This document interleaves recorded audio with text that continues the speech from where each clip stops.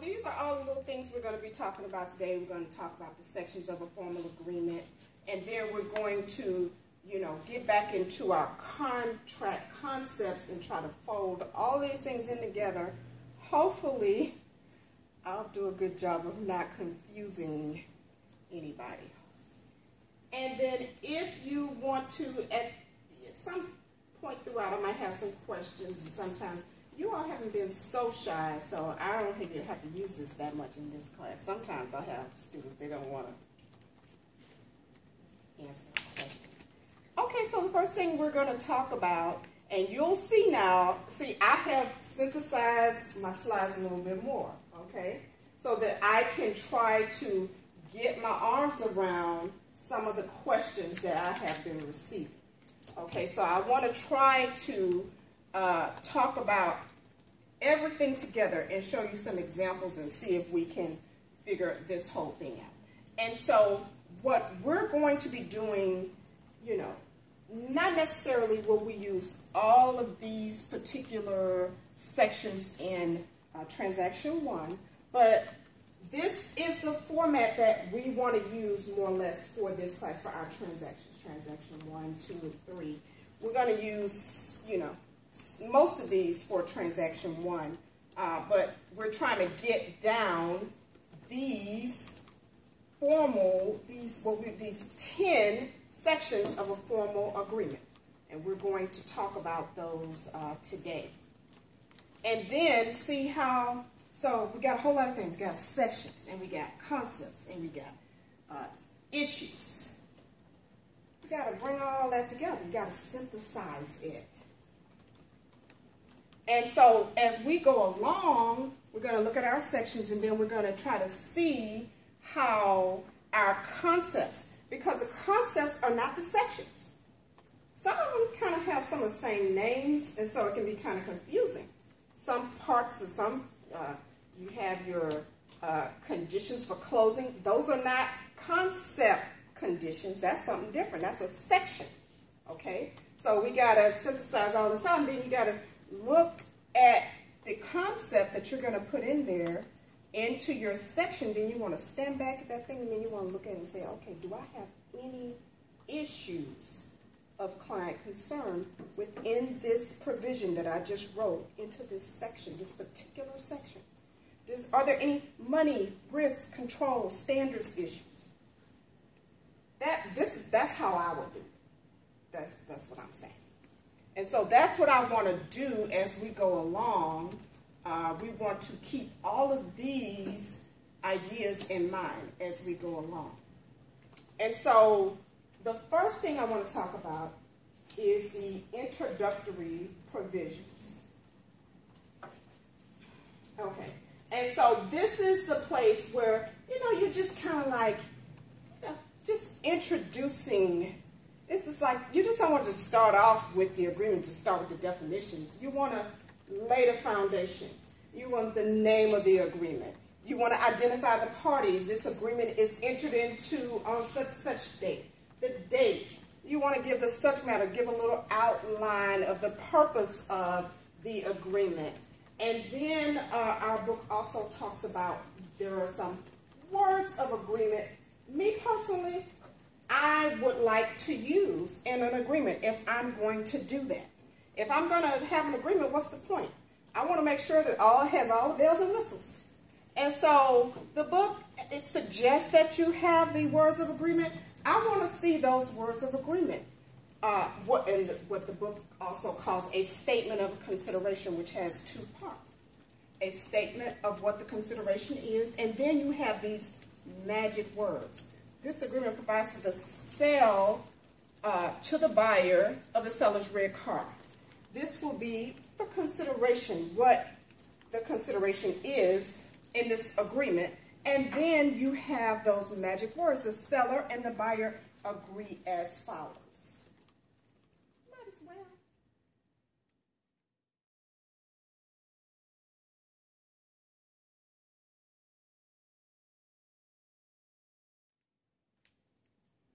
And so when I look at that introductory provision, you would say, is just the introductory provision, you know, so but you still have to look at that and determine if, you know, you're going to have any covenants in there, any of these contract concepts.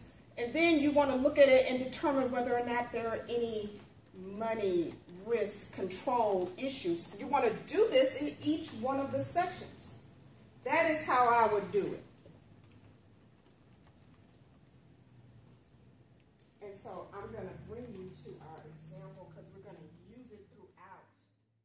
Before I talk about this is a hot little issue here. But it brings about a very interesting contract snafu. And so now these parties that are in this situation here, some people may like one of them, some people may not like that person, some people may like this person, some people may not like either one of them. But we will have to represent people we don't like. I like both of them. I think I just love them. I'm obsessed with both of them. Either one of them could walk into my office and I would be like, what can I do for you? Adult film actress Stormy Daniels says fear kept her from talking about an alleged affair with President Trump. She told her complete story last night on 60 Minutes. It's already under attack by the lawyer for Michael Cohen, the president's personal attorney. Stormy Daniels says she signed a non-disclosure agreement because she was worried about her and her family's safety. She claims that Michael Cohen threatened her with financial ruin to keep quiet. The interview presents possible legal challenges for Cohen and Mr. Trump. Major Garrett is at the White House, which has said nothing about the 60 Minutes story. Major, good morning. Good morning. Daniels discussed in some detail this alleged affair with President Trump. It's one she had previously denied, by the way. She also made mention of an alleged threat against her and her daughter. Now, on the eve of this 60 Minutes broadcast that went into all of this, the president had dinner with his lawyer, Michael Cohen. The two of them, of course, are at the center of this ongoing legal and political drama. I was in a parking lot going to a fitness class with my infant daughter, and a guy walked up on me and said to me, "Leave Trump alone, forget the story." And then he leaned around and looked at my daughter and said, a beautiful little girl would be ashamed if something happened to her mom. And then he was gone. In an interview with 60 Minutes, Stormy Daniels says she was first threatened to stay silent in 2011. You took it as a direct threat? Absolutely. I was rattled. I remember going into the workout class and my hands were shaking so much I was afraid I was going to drop her. Did you go to the police? No. Why? Because I was scared. Daniels says she doesn't know who threatened her. Her lawyer, Michael Avenatti, says a new lawsuit filed by Cohen is meant to intimidate his client. There's no question. You threaten someone with a $20 million lawsuit, it's a thuggish tactic. It's no different than what happened in a parking lot in Las Vegas. Michael Cohen has denied ever threatening Daniels. His lawyer fired back overnight at Avenatti with a cease and desist letter calling allegations she was threatened baseless. Mr. Cohen had absolutely nothing whatsoever to do with any such person or incident and does not even believe that any such person exists. Was it hush money to stay silent? Yes. The story was coming out again. I was concerned for my family and their safety. After signing a non-disclosure agreement, Daniels said she lied in statements where she denied having an affair with Mr. Trump. If it was untruthful, why did you sign it? Because they made it sound like I had no choice. You know, no one was putting a gun to your head. Not physical violence, no. You thought that there would be some sort of legal repercussion if you didn't sign it. Correct. As a matter of fact, the exact sentence used was, they can make your life hell in many different ways. They being? I'm not exactly sure who they were. I believe it to be Michael Cohen. No comment from the White House about all this. An attorney for Mr. Trump referred 60 Minutes to a January signed statement of denial from Daniels, which read in part, "My involvement with Donald Trump was limited to a few public appearances and nothing more." Nora? All right, Major, thank you. So,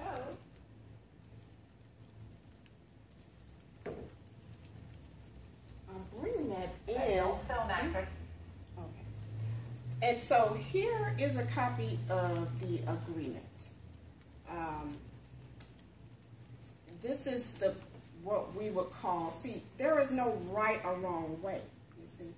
they don't necessarily say introductory provisions, but I know that's what it is. We have the parties here, and so you can see, I would ask, when I read this, because this is some of where our problem will come in that you'll see down the road that I'll talk about a little bit more. Can you all see that? Because I can't. Okay. By and between EC, LLC, and or David Dennison, DD, on the one part, and Peggy Peterson, PP, on the other part. Eventually, this all got kind of convoluted, and nobody knew who, what, when, why, and how. And so you can see here how this can create a standards issue. Yes, ma'am. Wait, I'm confused. So is this the agreement that they have? This, can you, yeah. Oh. This is it. So this is Donald Trump, David Dennison. Oh.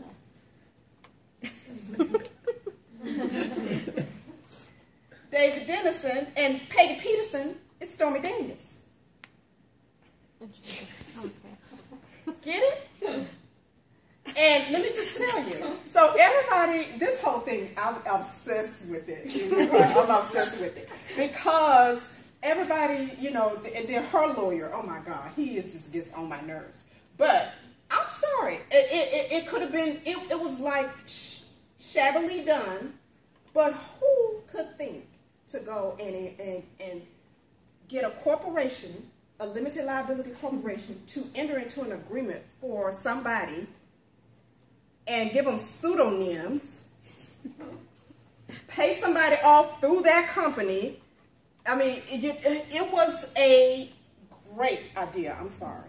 I'm just, yes, ma'am. So if they're using pseudonyms, would the signatures be legally binding if they're signing for a different name? Okay, so we're gonna get to that down in the end. But can you see how that might create a standards issue somewhere?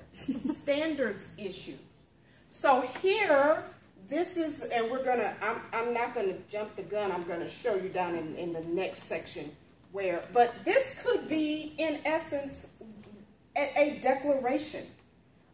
If not, you're going to see, I am jumping the gun when I say, in the definitions, I would want to drill down on this. Because I need to define who. Because this is how we get loosey-goosey. And then people start flapping and cracking, and if I'm going to go through all this trouble, I'm not going to give Stormy Daniels a chance to get on there with Anderson Cooper on 60 Minutes and tell her life story. If my objective is to keep her mouth closed, I'm going to fix her. That's just me. Okay? That's how you have to be for your client. If you're going, everybody, Donald Trump is a controversial figure. But if he's my client, I'm going to go in for my client. I'm saying to myself, when I get that piece of paper, I'm like, look, Stormy Daniels. That's how you have to have a mindset, like you're going to kill it. And so this is all kind of just like, just stuff all over the place. And it was a great idea, though. I love the idea. If I had a chance, I probably will use it at some point in the future. So watch out, world. And so here we get to our second section. This will take us into our second section where we talk about the definitions. Okay?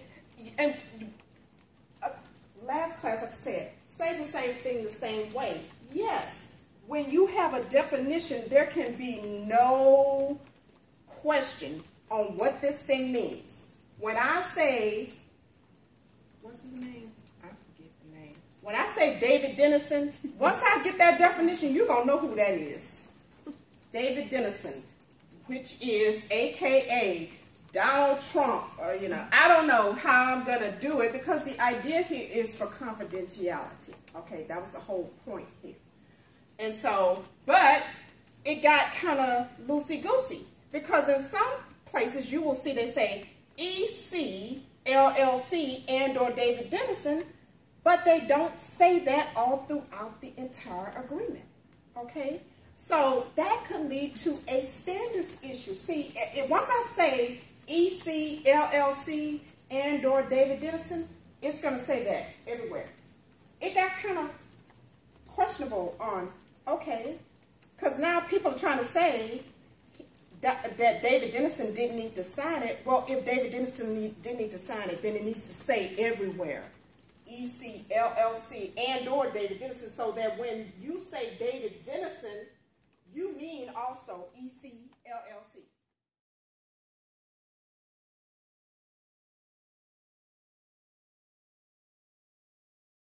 Okay, and so in the definitions part, you're just going to lay things out. So you're not going to have any substantive provisions, your rights, your obligations. They're not going to be in this particular section here. And so you'll see these little examples here. These are coming from the car purchase agreement example that you have. You should be reading your transaction 1 by now. And there are some examples that are in there. And that's where this is coming from. So that is how the definitions look. Now I'm going to talk to you a little bit more about formatting, because for me, I like for each definition to have a number. So this, the definition 1.0, then this is going to be 1.1, 1.2, 1.3. I like for them to have numbers. Yes, sir. Like the end game question, can the definitions appear anywhere throughout a contract? They can. Okay. Absolutely. You'll see that. Yes, yes, ma'am. So you want us to start with 1.1, right? Well, if your definition section is, see, I have here Article 1, but it could be that it's Article 2. If it's Article 2, then definition is going to say 2.0. Then you're going to say 2.1, 2.2, 2.3, 2.4. Somebody has a question about what I'm talking about, I can go back and say Article 2.3 in the contract. Okay?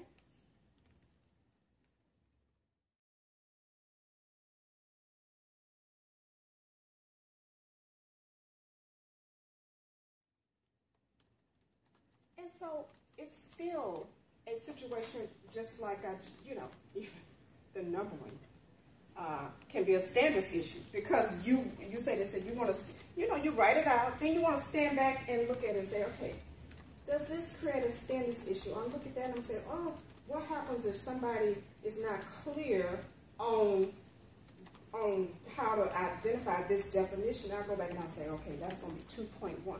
And so these are all, you have to, what you're trying to do is to add value for your client. You want to make sure there's no ambiguity. And so that is where I was talking to you all about. Up there in the introductory provisions, I have this. I will come down in my definitions and define. In this agreement, David Dennison, wherever you see David Dennison shall mean EC, LLC, and or David Dennison. There were some places in the agreement where it just talked about DD. I want to make it clear so that, because there were, people who were talking about, well, he's a party to the agreement, blah, blah, blah, blah. Okay. And then, and we'll talk later, but you can see how here you have it talks about your Exhibit A. And what I always try to tell people is when you have a side chick, you might need a side letter. So you think to yourself, you got a side chick, you might find yourself needing a side letter agreement.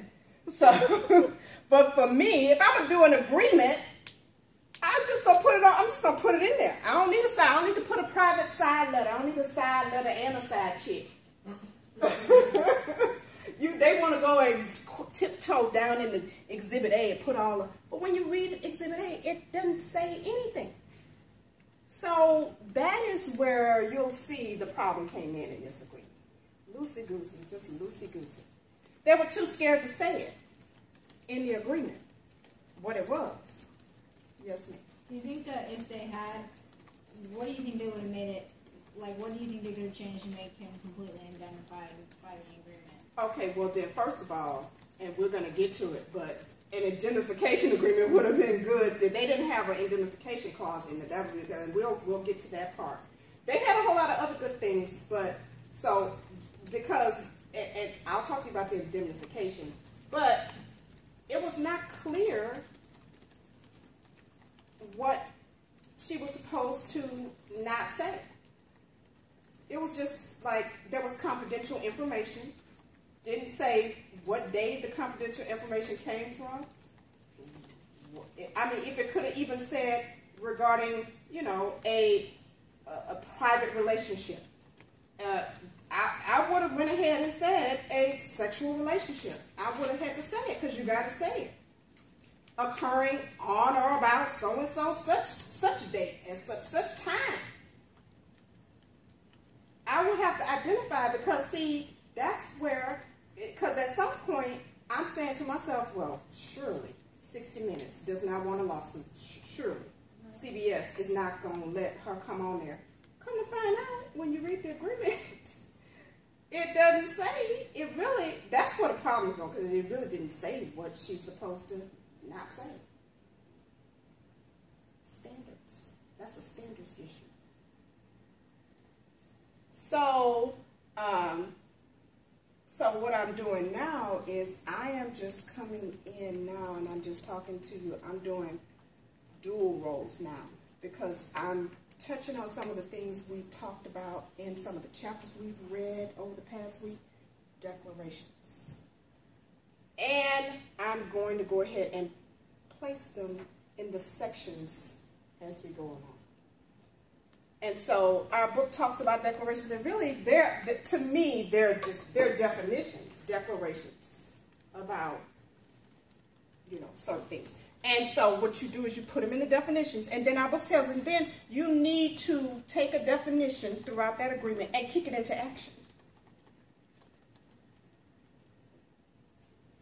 You'll define who, what, and then you'll say later on, you'll kick it in action and say what, who, and what are supposed to do. The representations that you hereby represent by entering into this agreement. I know who it is, and I know what it is that they're, so these are up in the declarations.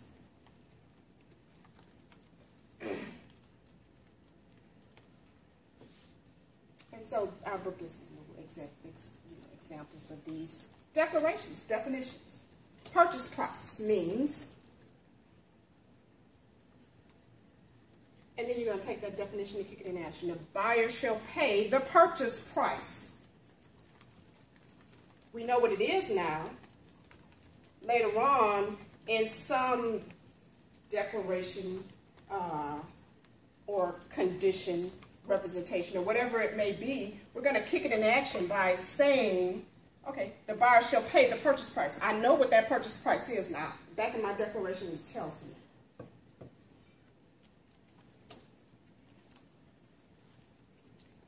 And then now we get to this section 3. This is like where we're starting to really get the guts of the agreement now. The business/actions section. And as you'll see, they are kind of separate. You have your actions sections, and then you have your business. We're going to talk about the actions, which are the most important. And they're, well, I shouldn't say the most important, but they're critical. Then we're going to get into the substantive business sections. They refer to the main business provisions of the contract. You're going to see the rights and the obligations. Here is where you're going to see the money or other value that's going to be exchanged. The term of the agreement. When we say the term, the length, the time period. Did you two go out for dinner that night? No. You had dinner in the room? Yes. What happened next? I asked him if I could use his restroom, and he said yes. You know, it's through the through the bedroom. You'll see it. So I excused myself and I went to the restroom. You know, I was in there for a little bit and came out, and he was sitting, you know, on the edge of the bed when I walked out, perched. And when you saw that, what went through your mind? I realized exactly what I'd gotten myself into. And I was like, ugh, here we go. And I just felt like maybe it was sort of, I had it coming for making a bad decision for going into someone's room alone. And I just heard the voice and I, well, you put yourself in a bad situation and bad things happen. So you deserve this. And you had sex with him? Yes. You were 27, he was 60. Were you physically attracted to him? No. Not at all? No. Did you want to have sex with him? No. But I didn't say no. I'm not a victim. I'm not. It was entirely consensual. Oh, yes. Because that is the whole, that's the crux of the agreement. And that's how I feel now. Everything she just said, none of that's in this agreement.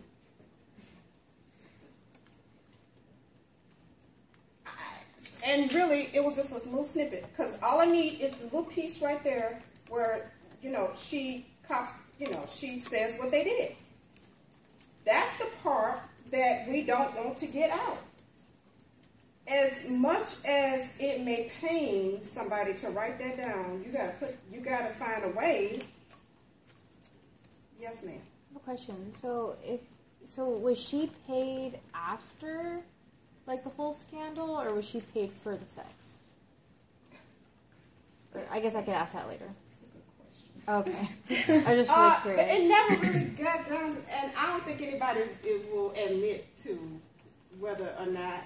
But I think he probably paid her. Yeah.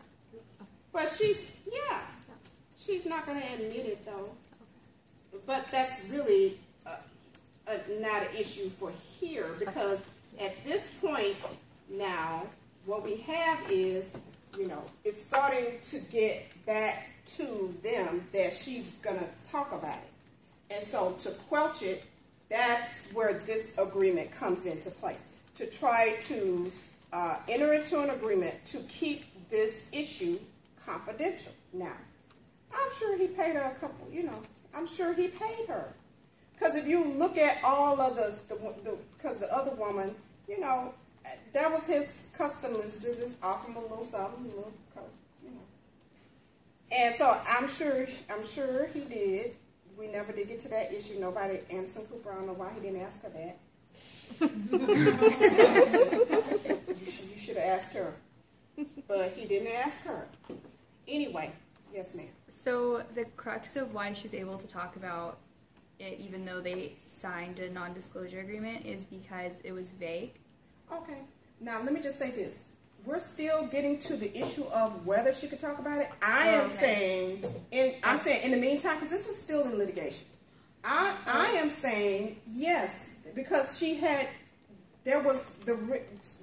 risk was not controlled enough for her to, you'll think it's controlled enough because it's $1 million per violation.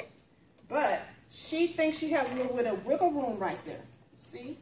Because it's not necessarily, obviously there's some wiggle room, because if I'm CBS's attorney, I'm saying to this, don't touch it with a 10-foot pole.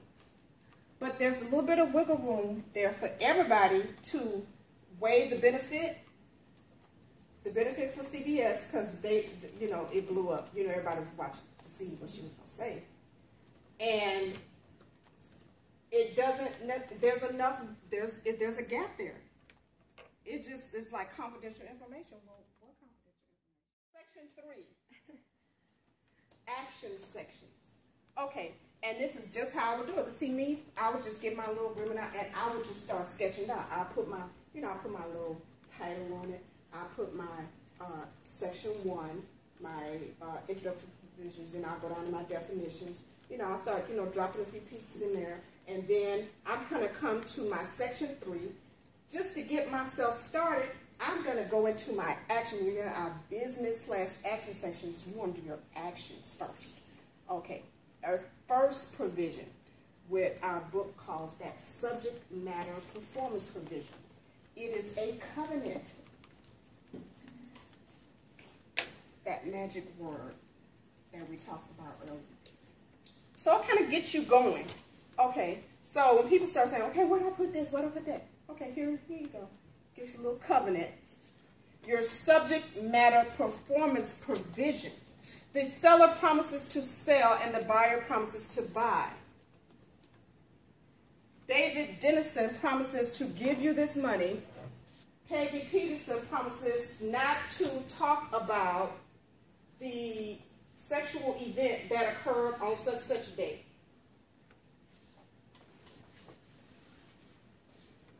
You know, the action, the subject matter performance. This is the cat's meow right here. We want to put that right there. What we're agreeing to. All right, another example. In a publishing agreement where the main subject matter of the contract is the publication of a book, the author promises to write the book and the publisher promises to publish it. Here's our action section. Our first provision is going to be our subject matter performance provision. Now, it can be, as I stated before, it can be like a reciprocal covenant, or it may not necessarily be a reciprocal covenant. One party promising to do something, another party promising to do another thing.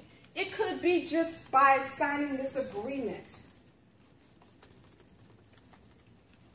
on the one side.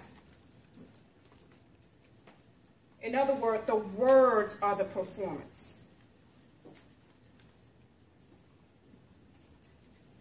But in any respect, you're going to need to have that first provision, your subject matter performance provision.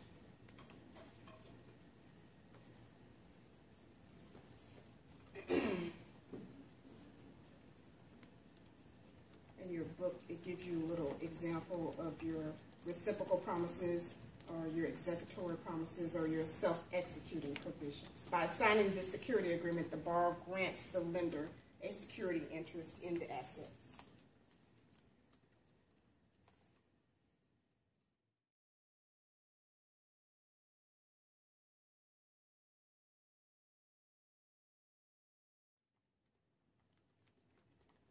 And then now, we're still in our section 3. We're talking about, first we're going to talk about our action sections. The first provision being that subject matter performance provision. Then we're going to come into our payment provision.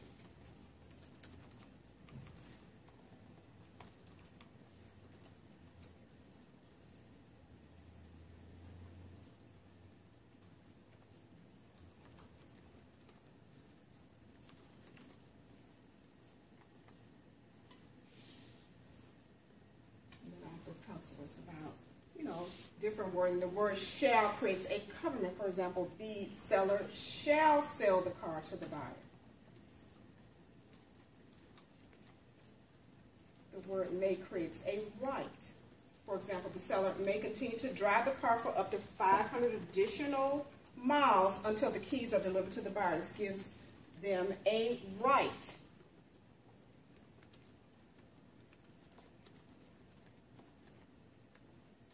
That's very familiar. Something like that is something very similar.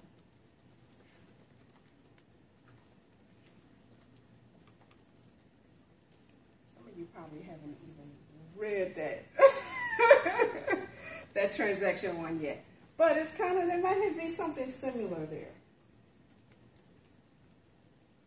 Okay. Actions can be required or prohibited, and the standards of liability can be created to allocate risk in your payment provision. And we're going to do something now. If I were you, let's just do, for our first, we're going to deal with some more complex scenarios down the road where you may need to break this up into several different sections, but let's just write something clear out for our first extravaganza, and then we can move into more complex scenarios. And so the payment provision is a monetary provisions. They have two components, a statement of the amount and then a promise to pay it. So the provisions can be drafted as a covenant. So there's going to be two ways to do it. You can either draft it as a covenant, or you can draft it as a declaration and covenant combo. The statement of the amount would be a declaration, and the covenant to pay, or the covenant to pay the stated amount.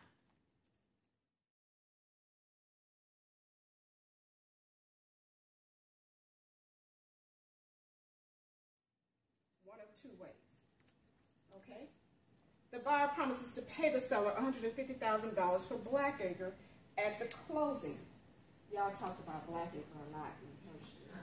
Well, I had a professor, he used to call me Blackacre. I mean, he would come, you know, he would call a roll and he'd be like, Blackacre. And I'm like,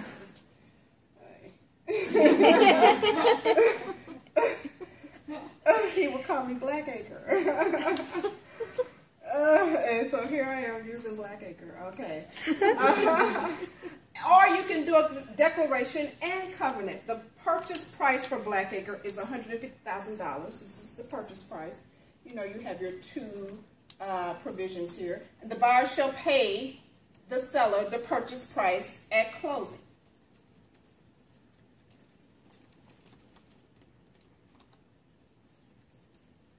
So, you know how,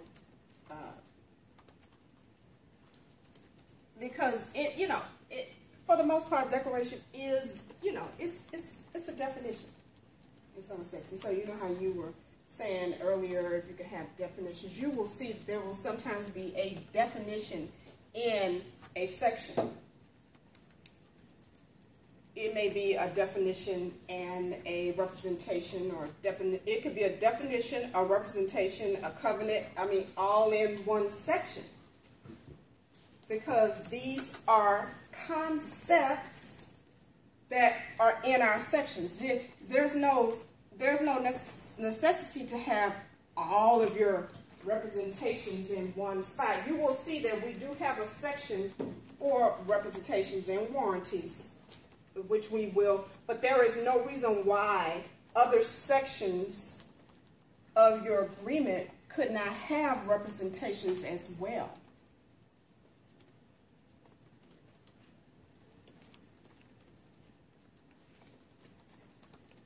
And then our book talks about other action sections. Some agreements have other action sections. It's just going to depend on the different types of agreements. Here are some other action sections: the term, the closing date, closing deliveries. These also go in that action section. Me personally, I would put all my little action sections at the beginning of the business / actions section, section 3.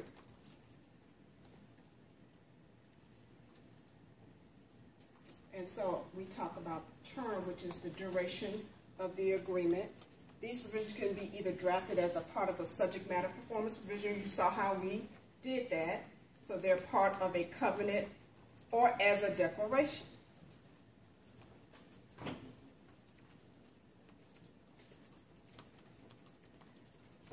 Concepts.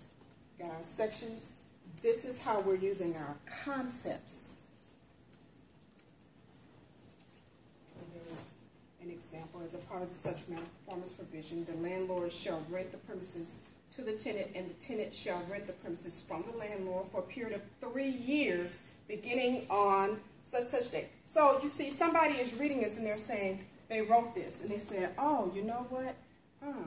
This could create a, could this create, what kind of issue could this create?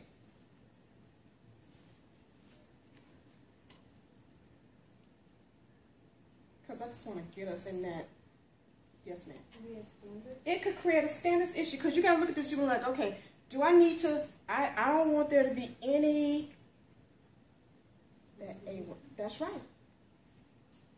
And so I need to say, okay, for a period of 3 years from what date? From the beginning, 3 for a period of 3 years beginning on January the 1st until the exact day and ending on this date. Yeah, that. Great. Okay? Sometimes you may write it out, and then you have to come back and you need to look at it and say, okay, does this create a money issue, standards issue, risk, control, end game? You want to add value to it. Write it. Then you want to add value. Okay?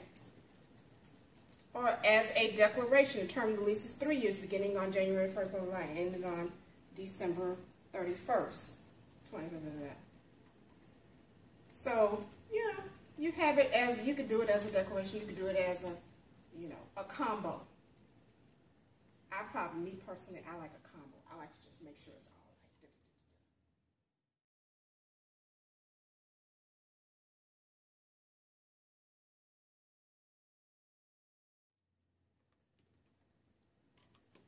Your closing date is also going to go in your action section.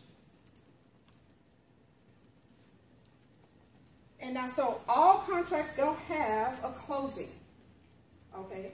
But if there is a closing date, some type of period between which the parties are, they say, okay, yeah, it's like a handshake type of a thing. Yeah, I'm interested. Okay, my attorney will get back to your attorney. We'll close on, that way I'll exchange the property with you and you will pay for it on the closing date. And so here we have closing date. In agreements that do not have closing dates, the performance begins immediately on the signing, unless it is postponed until one or more conditions are satisfied. So we're starting to talk, more about, some people had questions about conditions, they're closing deliveries. Okay, so these are the documents, there may be a title, there are the keys, whatever it is that needs to be exchanged at the closing, the warranty, the records that go with it, whatever it is. And so this could create what kind of issue here?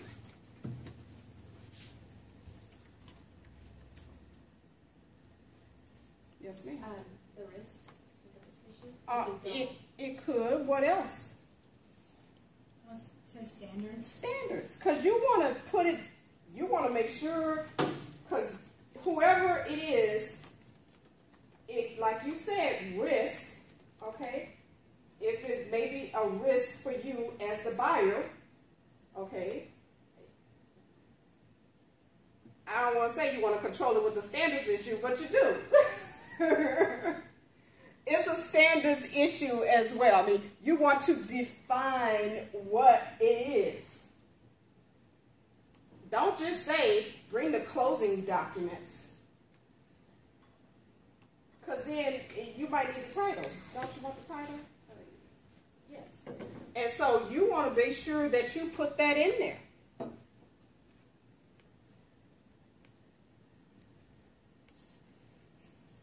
And so here again, you see this is I'm just showing you that example, how they have that action section. And so we have talked about something. So here is our Stormy Daniels.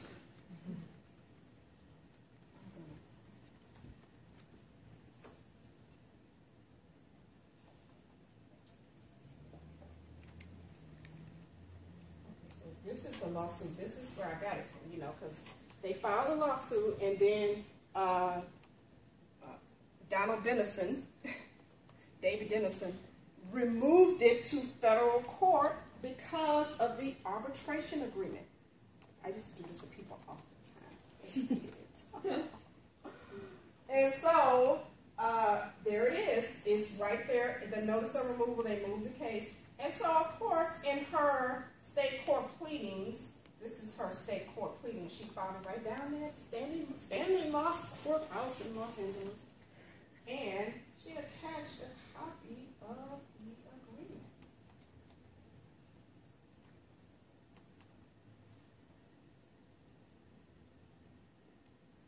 And so here, this is kind of in her agreement where she kind of has her action sections. And you see, so she got her $130,000 wired straight to her bank account, her attorney's trust account. He took out his portion, gave her hers. I'm sorry, Donald Trump. I'm sorry, boo, but you're gonna have to cover more than $100,000 for me to keep my mouth shut. I don't, because I mean, really. Okay, so anyway, so here it is. It kind of, look at this. Do you see anywhere where it says, PP shall keep her mouth closed?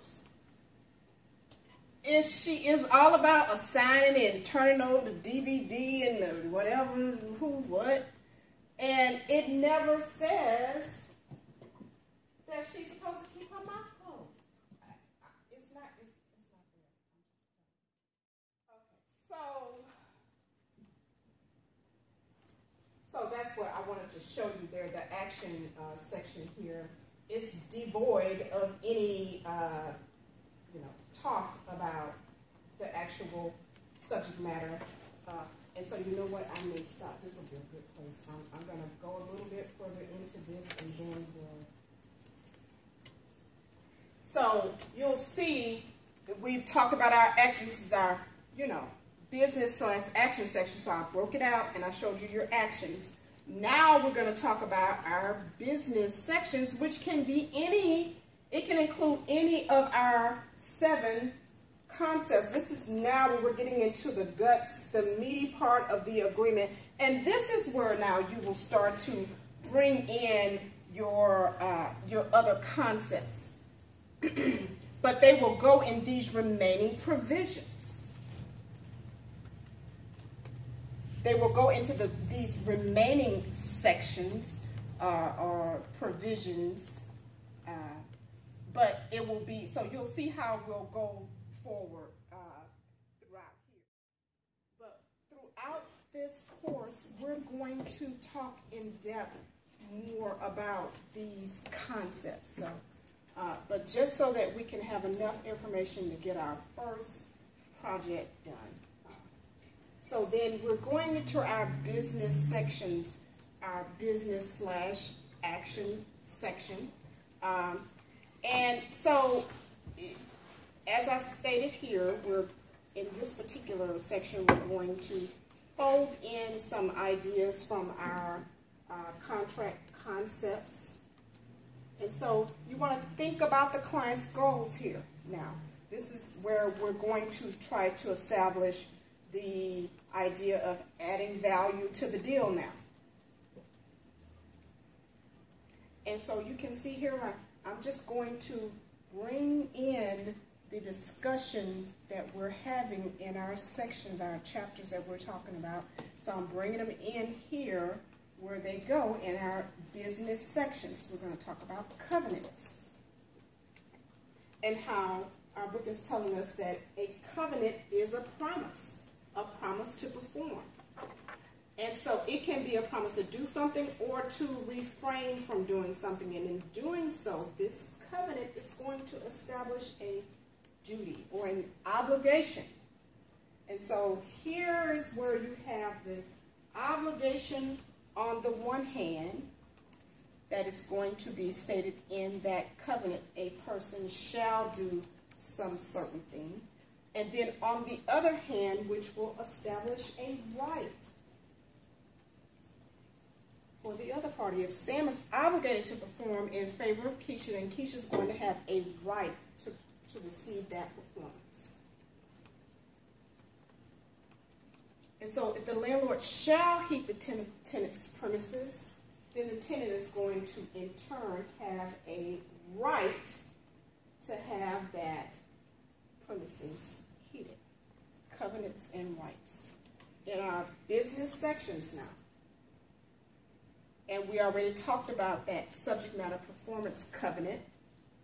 covenant, which is going to establish that obligation, which will then, in turn, provide a right on the other hand. And we'll talk more about these as we go on. But remember, I was telling you how, one, you have your covenants and your rights. You have your representations and your warranties. They kind of go hand in hand.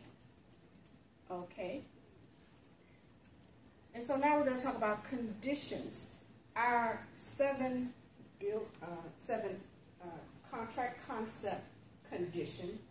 But keep in mind, there is also a section in a formal agreement that is a condition to closing. That's not what we're talking about here. Okay, let's not get that confused. Conditions as a building block are covenants. So they can be anywhere throughout that agreement. Let's not get that confused with the section conditions to closing.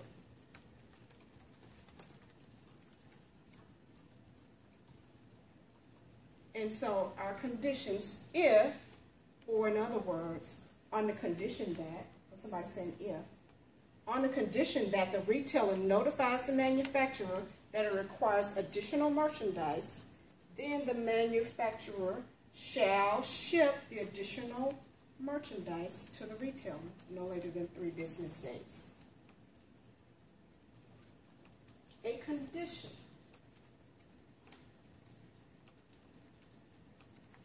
I have to be notified. On condition that you notify, and so this then can create what? What kind of issue here?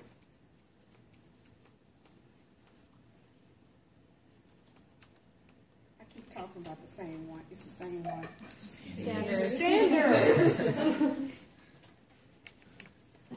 So you want to make sure that it is defined correctly so that the condition can be met. We'll get more into all this, but this is what you need to know is the conditions are a part of the business section. Our book talks to us about the interplay. You have your representation, your warranty, your covenants, shall. When you say that word shall, you're going to know that is a covenant. It's an obligation now at that point.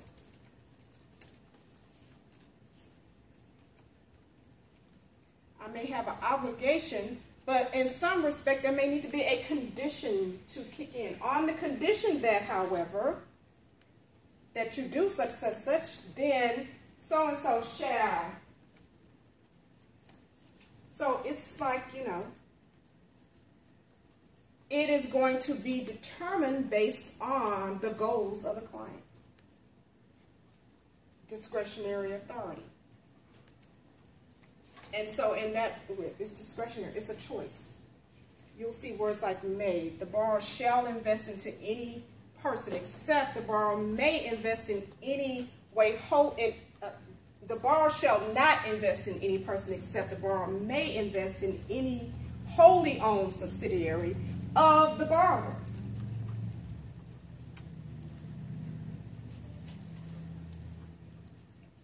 Because the borrower owns that. So we'll get, more into these concepts. So that's your business sections. This is our agreement, our example agreement.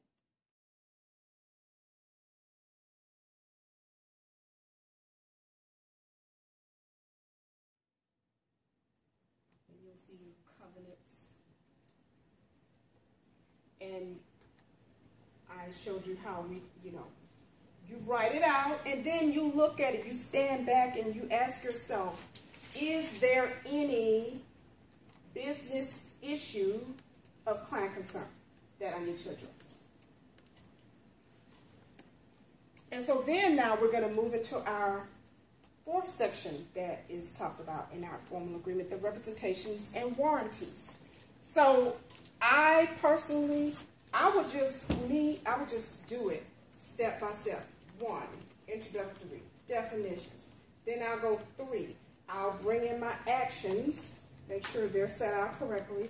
Then I'll bring in my business, all of the other 7, whatever. There could be some representations and warranties even in those. Now, let's keep that in mind.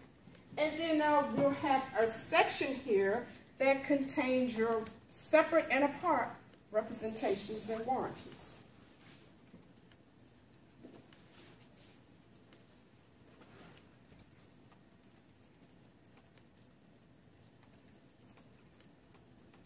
And now this is very important because, and so usually when we're dealing with our representations, these are representations that are going to be made at the time that the parties are entering into that agreement. So I'm going to go back here so that I can stress that. This section contains the premises on which the deal is based at the time of signing. Okay? So you can have a covenant, a promise to do something in the future, but now our representations, I represent and warrant that the tires on the car are brand new. I just bought the tires last week.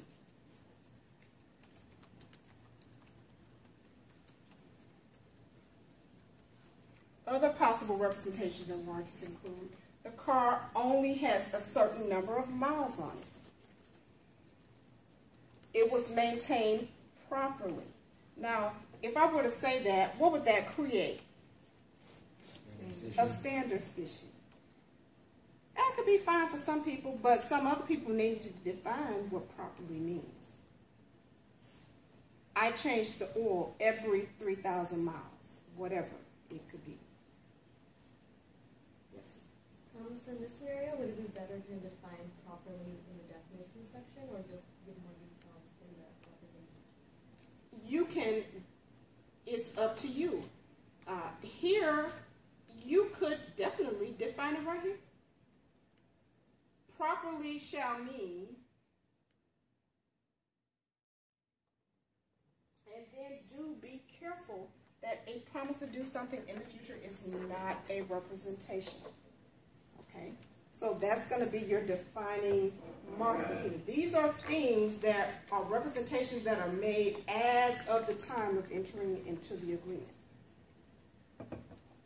But what could it be?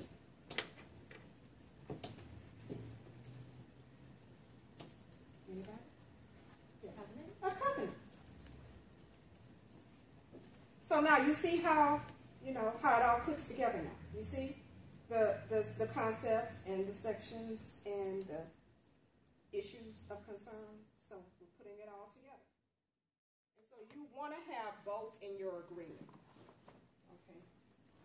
Okay. The reason that you want to have the warranty in there is because in the event there can be some instance where a person makes a representation and it turns out that they did not know there is some negligent representation of a certain fact. And so then there's no scientor in that particular instance, and so then you cannot get them for fraud, so to speak. And so for the warranty, you don't necessarily need that reliance component, so you want to have both in there.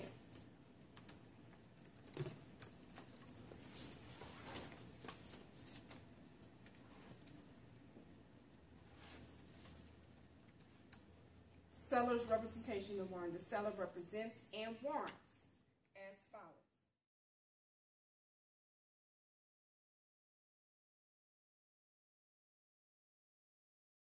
And in the instance that there was no material misrepresentation, then you still have the warranty to fall back on. All right, and then we're going to talk about our conditions of closing.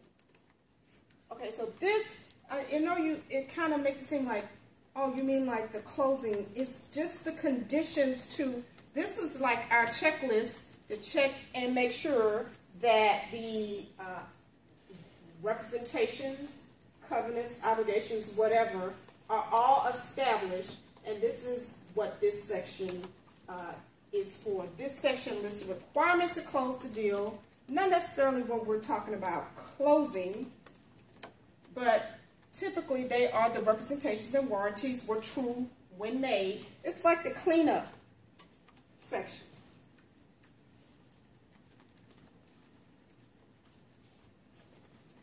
And the representations and warranties were true as of the closing, that the parties have fulfilled their obligations and covenants that are required.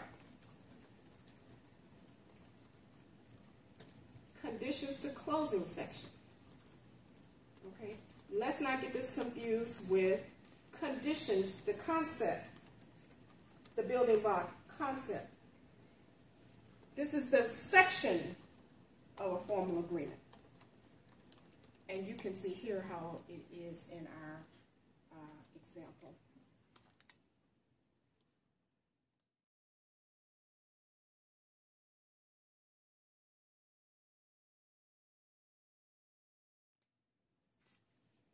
And even in your conditions of closing, you want to be sure that you have established whether or not there are any issues of concern that need to be cleaned up in here.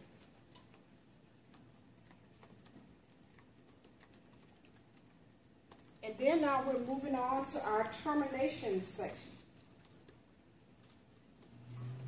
And this section concerns the circumstances in which the parties may have to terminate the agreement, the procedure for doing that, the effective date, if any.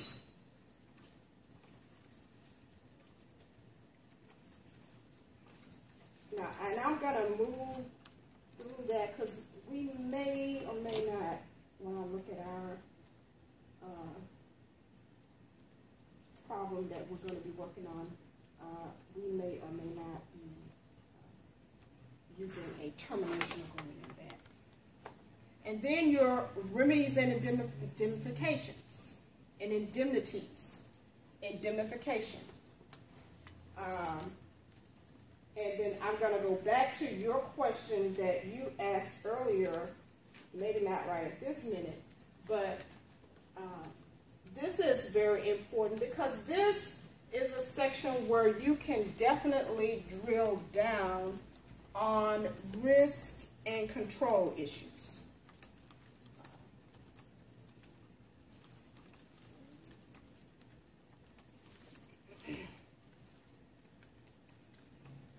And so here, this is a very important part of that Stormy Daniels agreement because a lot of what you would think would stop her from talking would be here in this part of the agreement. The remedies for breach. That's what this is.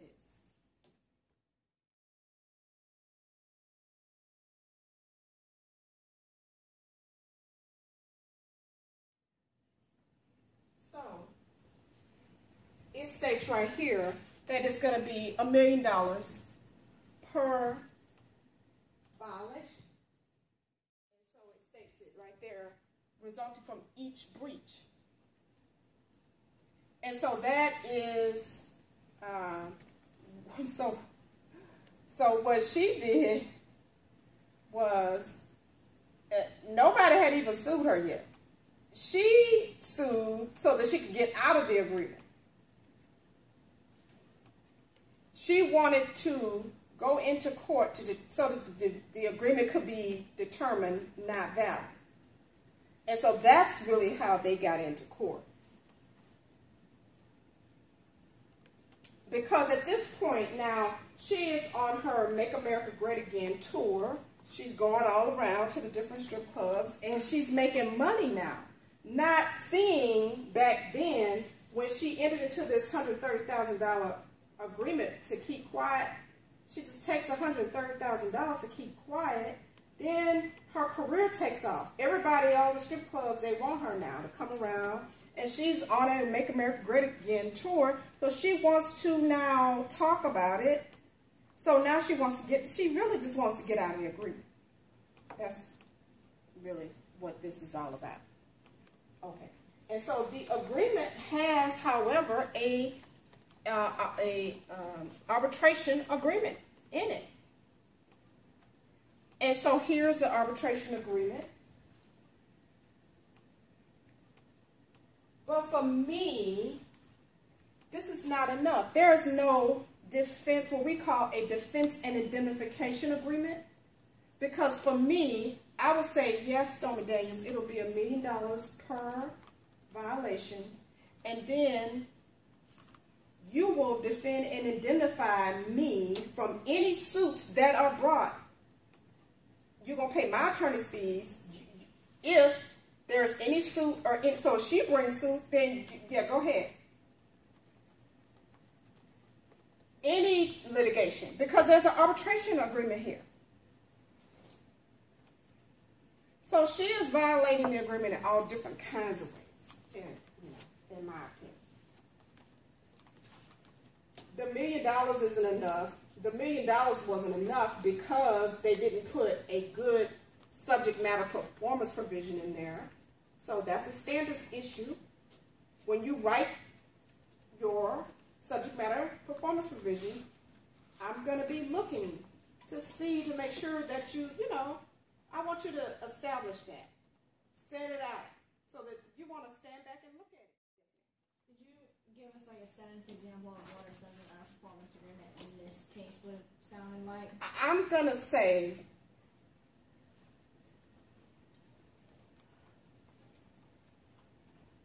EC, LLC, and or David Dennison will pay $130,000, and Stormy Daniels and or PP will refrain from, or in exchange for Stormy Daniels' promise to refrain from in any way, shape, or form or fashion, disclosing the events of any sexual relationship between Stormy Daniels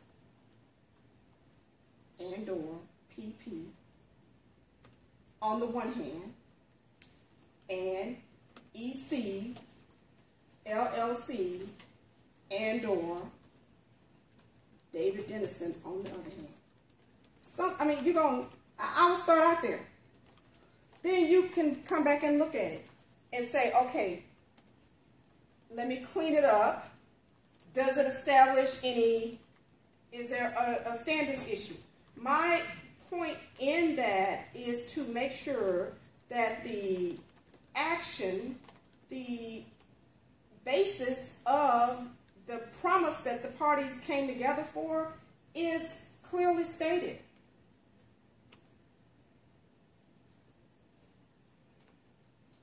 Because that's where we had our risk issue or control standards, whatever you want to call it, because there was a wiggle room there where she could go in and talk about, because it wasn't defined.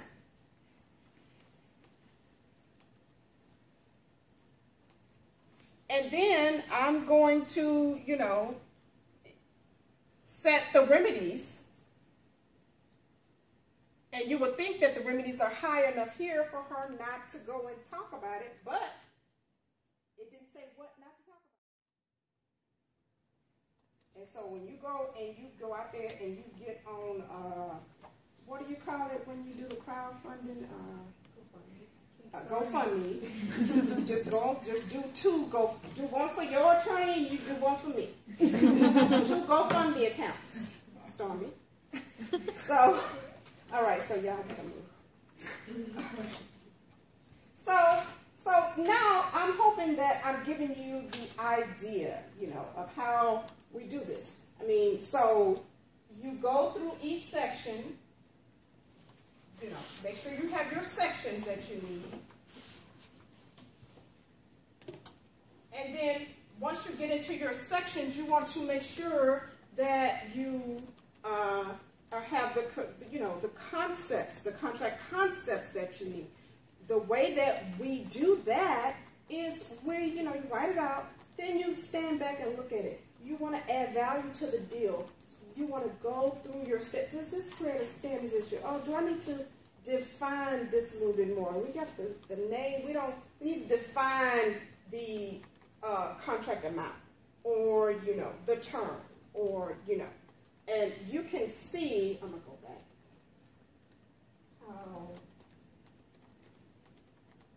a standards issue in this arbitration agreement. See how they clearly laid out where it's going to be in this state, who is going to, be before, if it's in this state.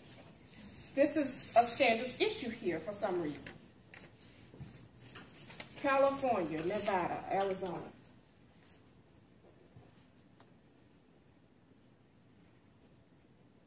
So, you write it out, then you want to go back and look at it. Look and see if there are any standards issues that may be arising. Then your general provisions now. Okay, your choice of law. If there is a lawsuit, it will take place in the state of California. Waiver of jury trial. Any notice of breach or whatever, notice of whatever. So see, this is our general provisions. So in each section, you want to look at your concepts and whatever business issues of concern there may be. And so this is what it looks like in Stormy Daniels' case.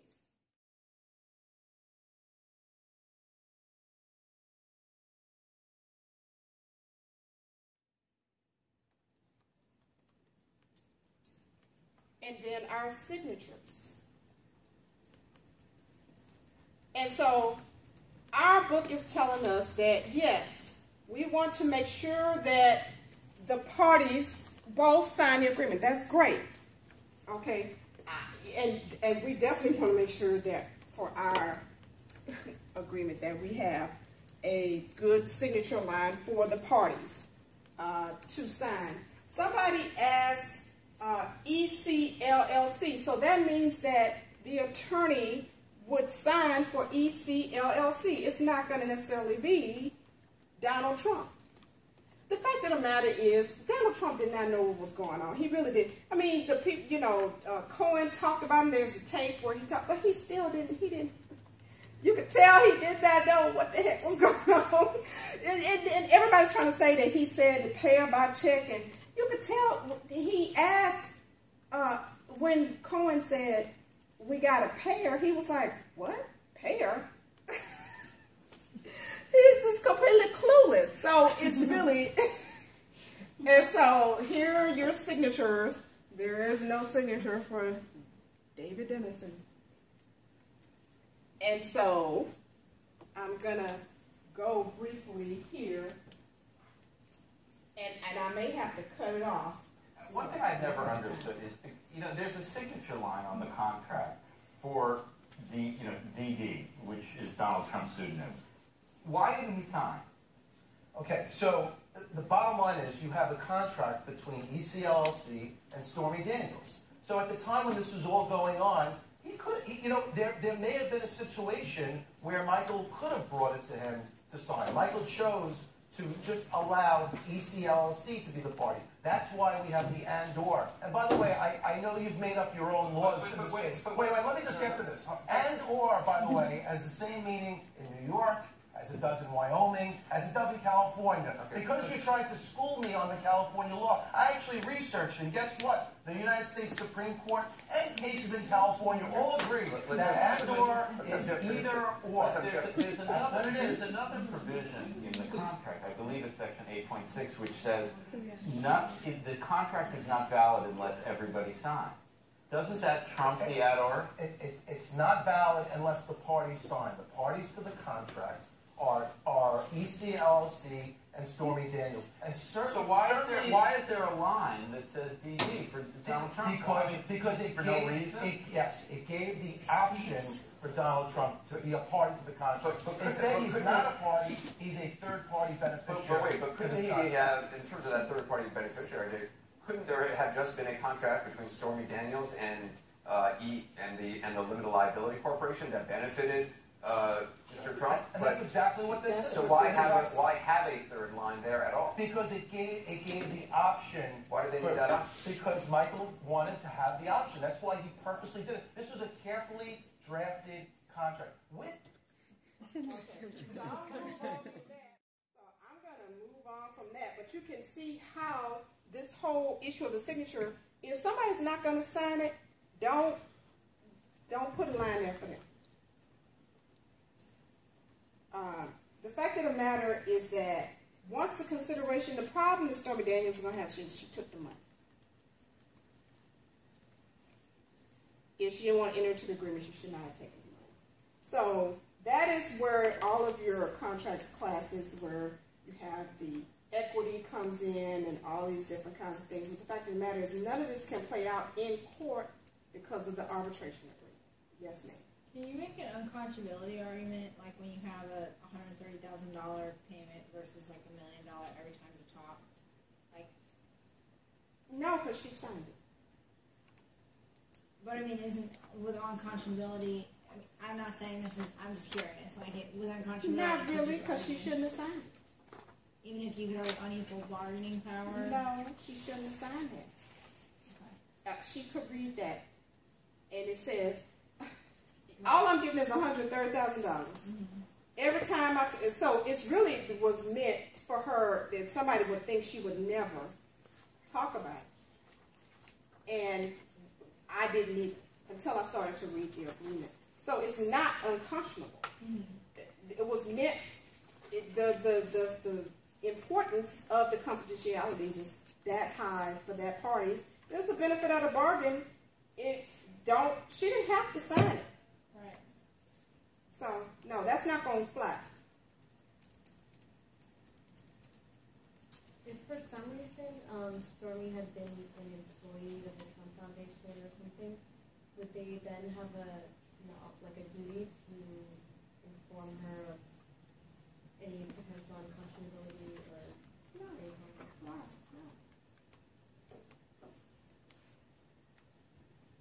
Yes, ma'am. Okay, what about her story with the thing? Someone coming up to the car and saying whatever she said. They still haven't found that person. Okay. They put the sketch of him out there, or they posted that out there. Nobody has come forward to say they know who that person is. Somebody comes up to my car, and me and my baby getting out, and they talking about nice baby. If they let me get out of there alive, the next stop, I'm not going inside the gym to work out. I'm going to the police department. Period. So this is all crazy. I mean, the whole thing is just crazy. Right. Nobody has ever been able to establish who that person was.